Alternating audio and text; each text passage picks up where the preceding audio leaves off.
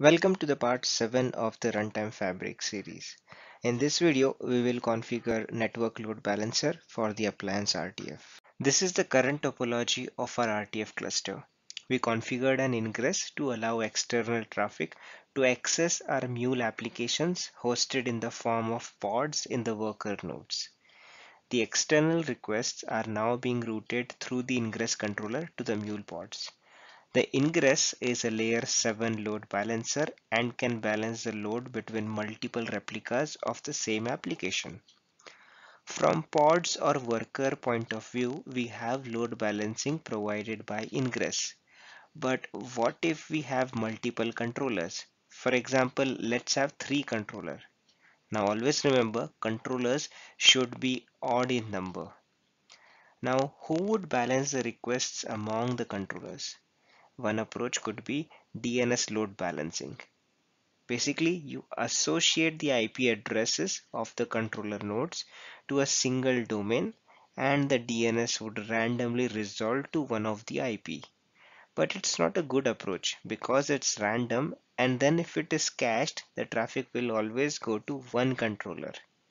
We need something to balance the requests among the controller, and this is where we front the controller nodes with a network load balancer.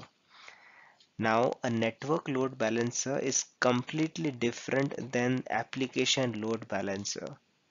The former is a layer 4 device, whereas latter is layer 7 device.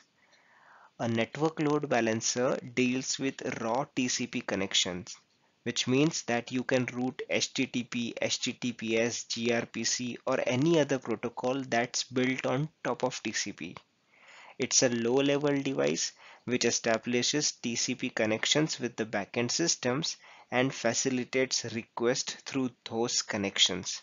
At the same time, it also ensures that the requests are balanced among the backends.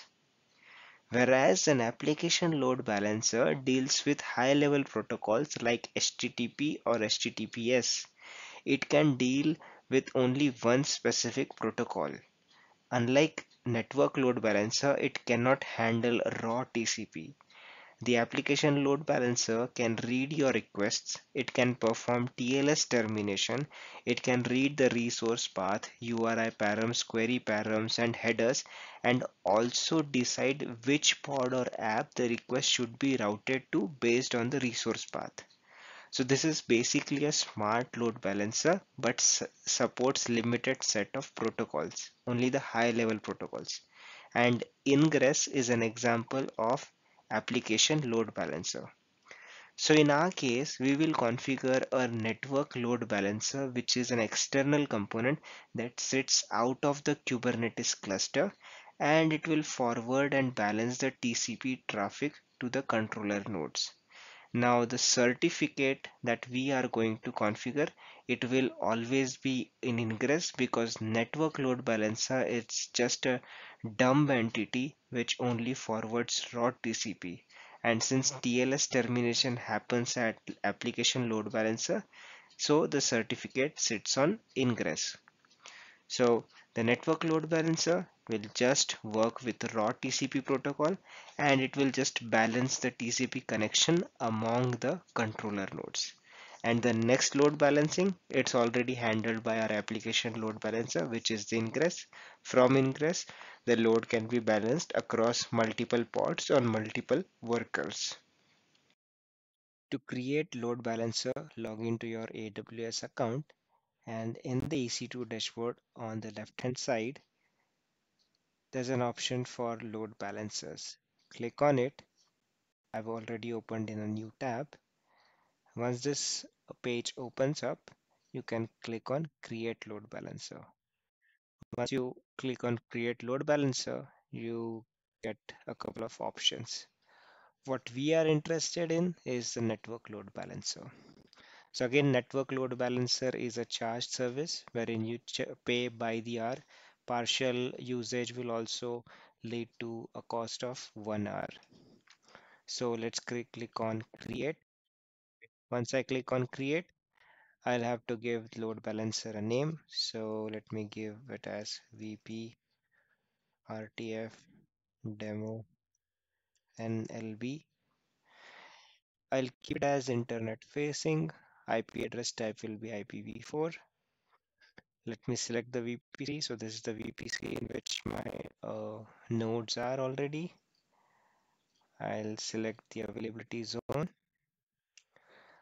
There's already a subnet, and it says that subnet for your internet facing load balancer must have a route to an internet gateway. You can update.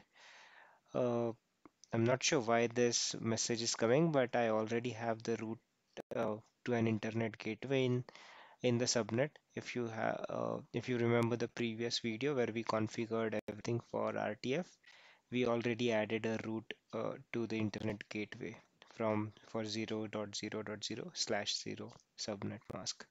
So I'll ignore it. Let's see if we face any issues, then we'll have to check back.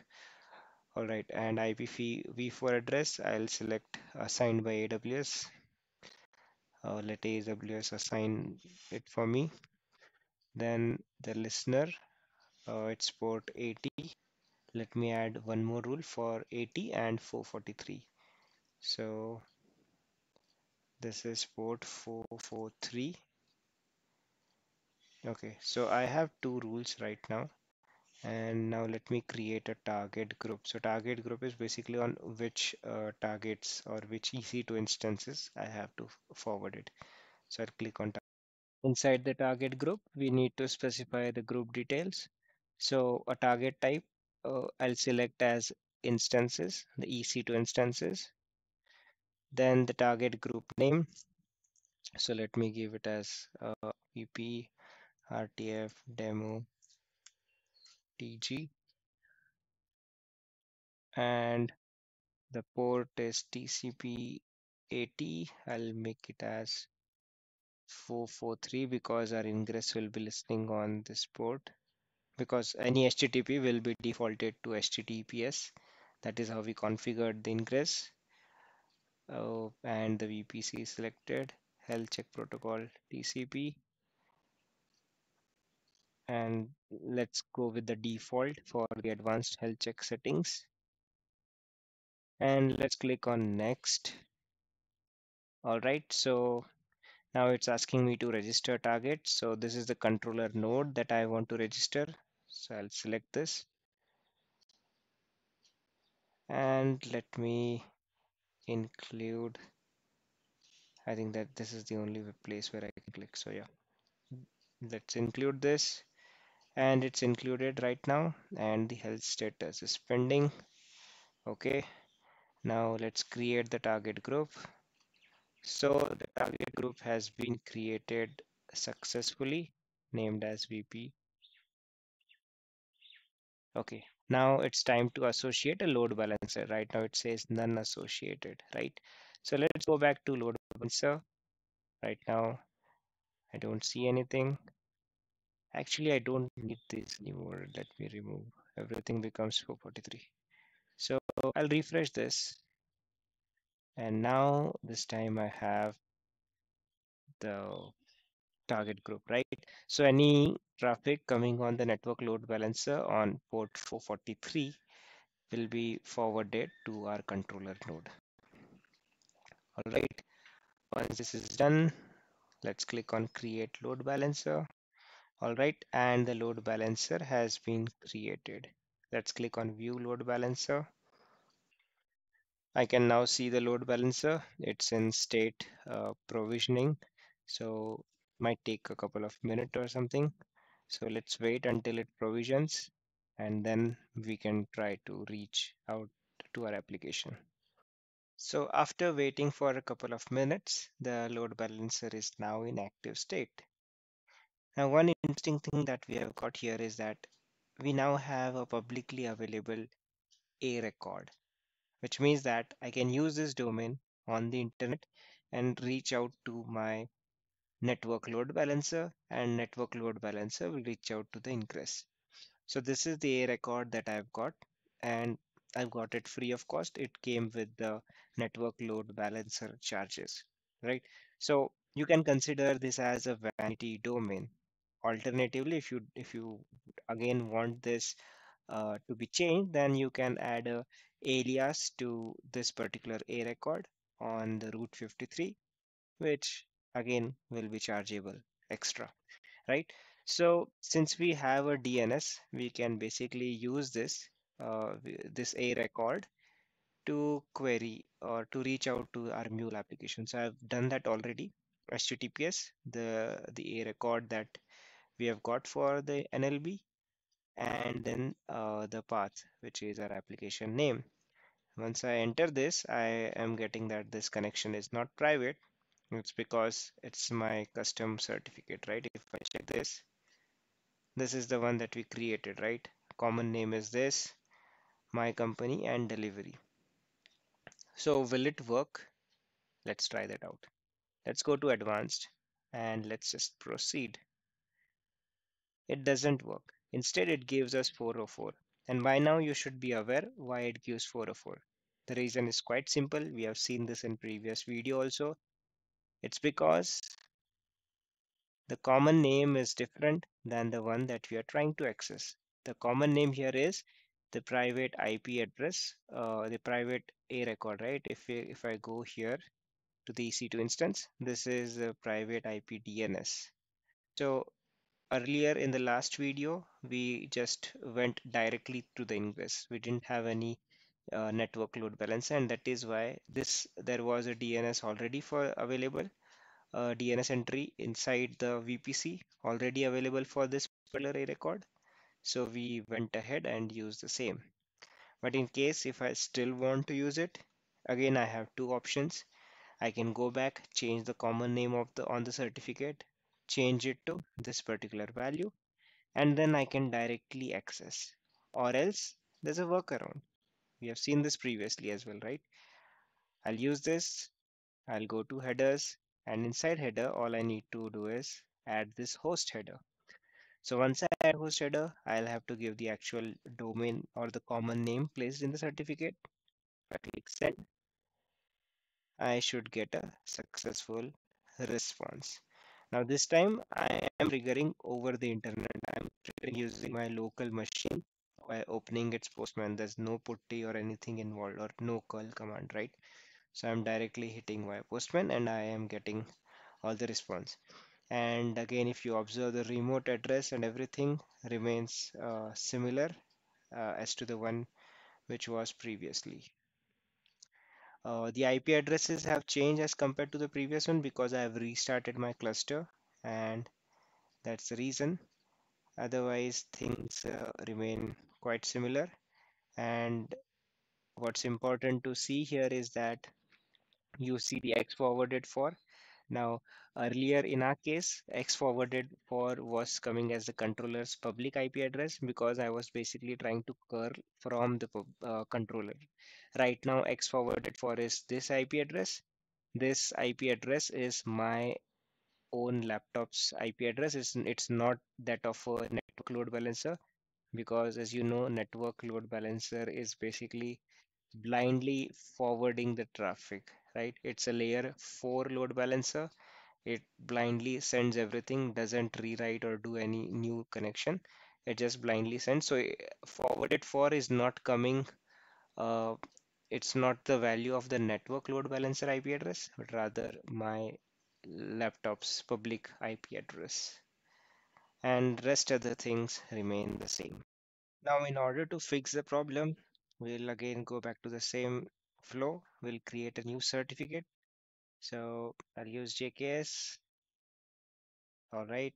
Now let's add new certificate. I'll select RSA. Let it generate the key pair.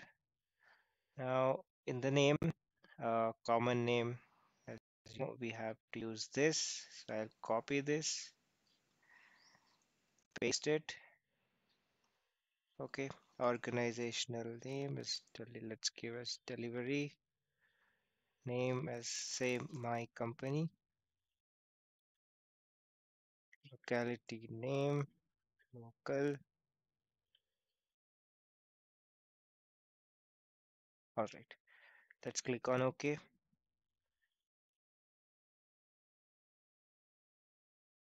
This is the alias. Let's go with the same alias, password. I would have changed the alias if I would have used Route 53 and added an alias, but I'm not adding it because I'll eventually end up paying for it. So let's go with the publicly available, which is coming free of. Now let's export this. I'll use the export option, export key pair, select PEM, password, we give the same password. All right, let's export this PEM file. It's exported. One more thing that I need to export is the private key. Let's use pkcs8. Password will be the same. Password, export. Export is successful. Let's go back to platform. I've already opened up the runtime fabric. You have to go to inbound traffic, same old procedure, add a certificate, upload a PEM file, select on choose file. So this is the PEM file. Upon open, the certificate details should appear here. Let's go to private key, and here is the private key and the password. We'll need to enter. Okay, now click on add certificate, and the certificate is added successfully. Now it's time for us to delete the old certificate. Let me delete this. I don't need that anymore. Perfect. Now I can save and deploy. So it shows request sent successfully. Let's give it a couple of moments. It should finish applying.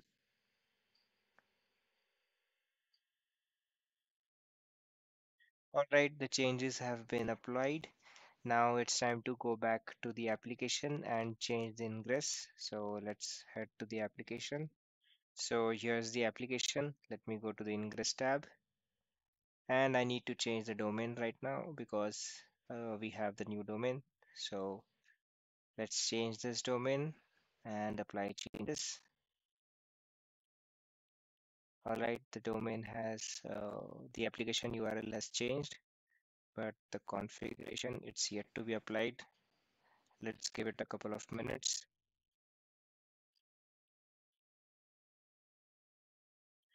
All right, the changes have been applied.